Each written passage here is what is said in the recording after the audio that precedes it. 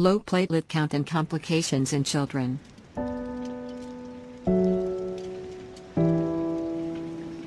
Platelets, also known as thrombocytes, are tiny acellular fragments that form a clot when there is an injury.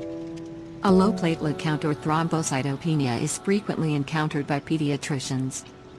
Thrombocytopenia is defined as a platelet count that is less than 150 times 103 per microliter, irrespective of the patient's age.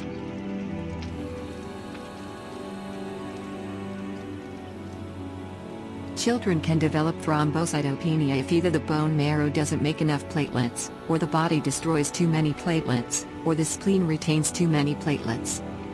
Thrombocytopenia can be caused by many different conditions. Some of the conditions may be serious and requiring treatment, while others may not be serious and may resolve by themselves.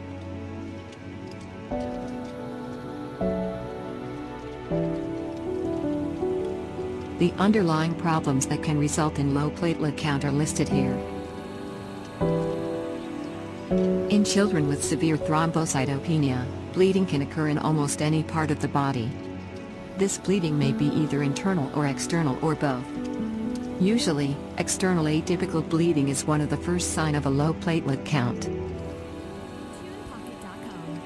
External bleeding may cause purpura or petechiae to appear on the skin. Purpura are purple, brown, and red bruises. This bruising may happen easily and often. Petechiae are small red or purple dots on your skin. Internal bleeding can occur anywhere in the body. If it occurs into the digestive tract or brain, it can be life-threatening. Apart from this, blood may appear in the urine or stool.